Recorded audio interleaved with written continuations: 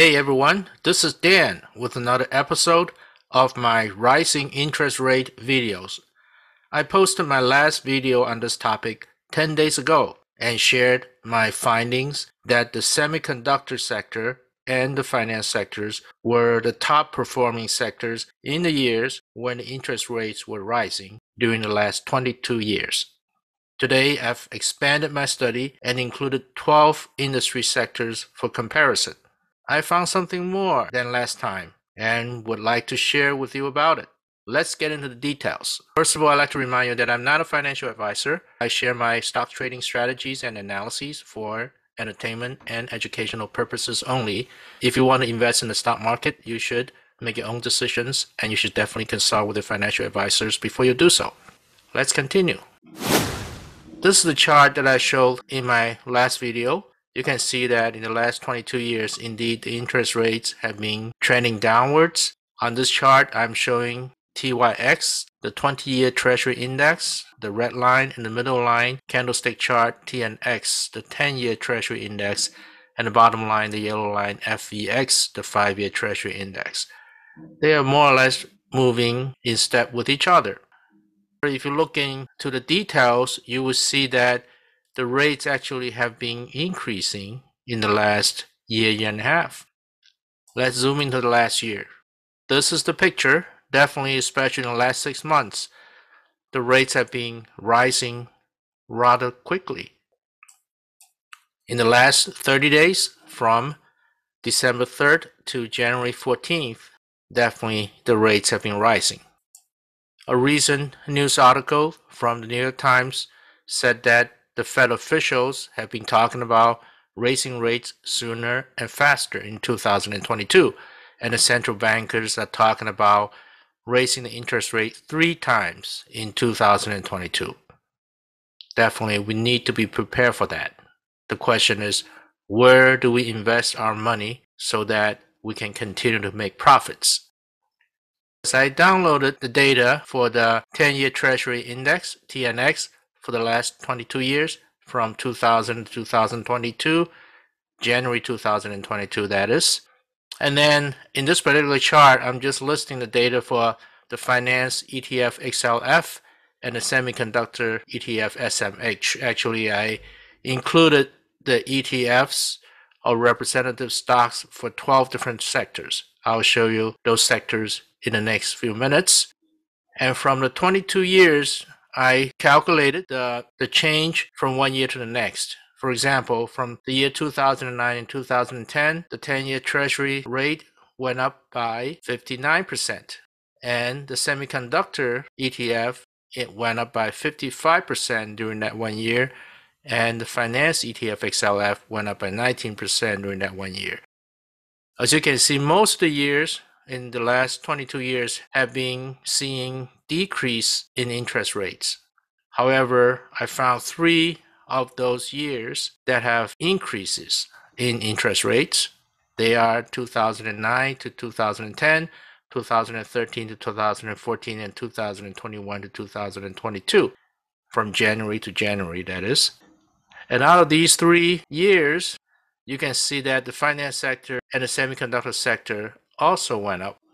And that's why in my last video, I drew the conclusion that I would be investing in these 2 sectors when the rates continue to go up this year. For this study, I've included these 12 sectors.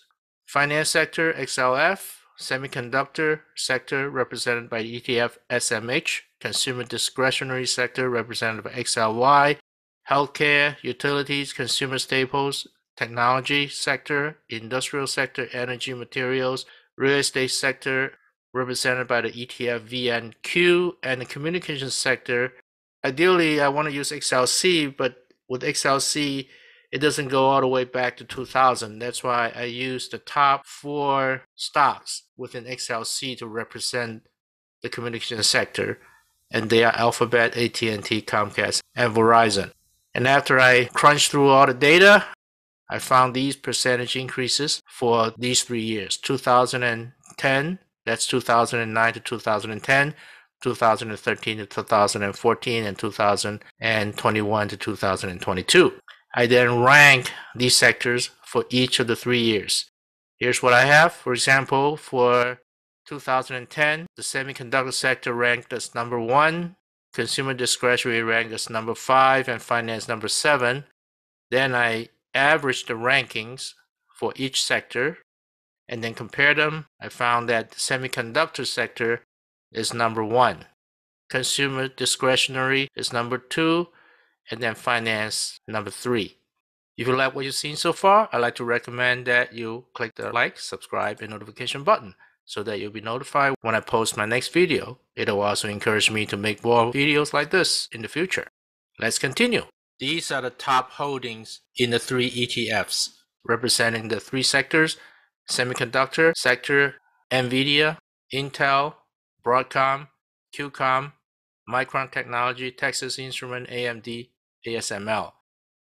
Consumer discretionary top holdings: Amazon, Tesla, McDonald's, Home Depot, Lowe's, Nike, Starbucks, Target.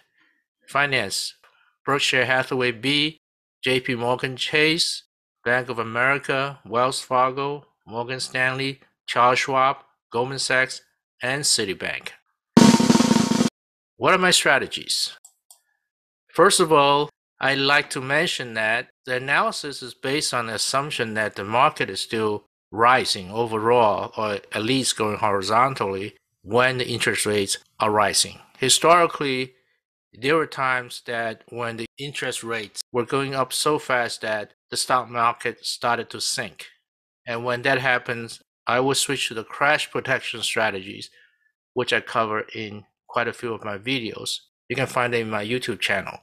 Basically, these strategies are for a generally bullish market with interest rate rising gradually.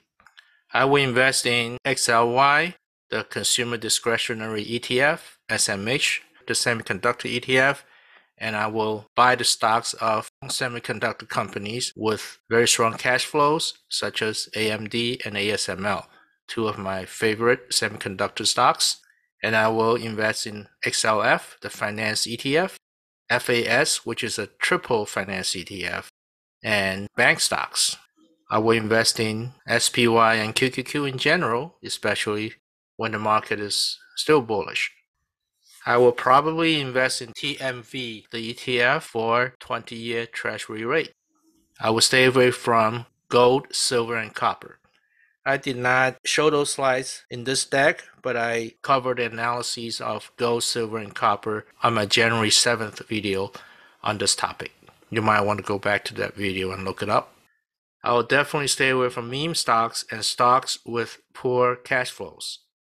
I will continue to be mindful of the broad market conditions, and I'll update my Twitter subscribers daily. At this point, I'd like to suggest that you also subscribe to my Twitter account, which is DanMarketL. For example, on December 30th, I tweeted that I bought FAS, the finance triple ETF, in anticipation of interest rate increase. And then on January 5th, I sold FAS because it started to drop. At that point, I already realized a 5.5% gain. Also, I bought XLF previously. I sold XLF on the same day and realized a 2.5% gain. And then on January 7th, FAS started to rebound, so I bought more shares. Then on January 11th, I bought ASML shares. I explained that ASML dropped a lot on January 7th due to a fire in the Berlin factory, and the factory has reportedly resumed almost full normal operations. As usual, I will very much welcome your comments, questions, and suggestions.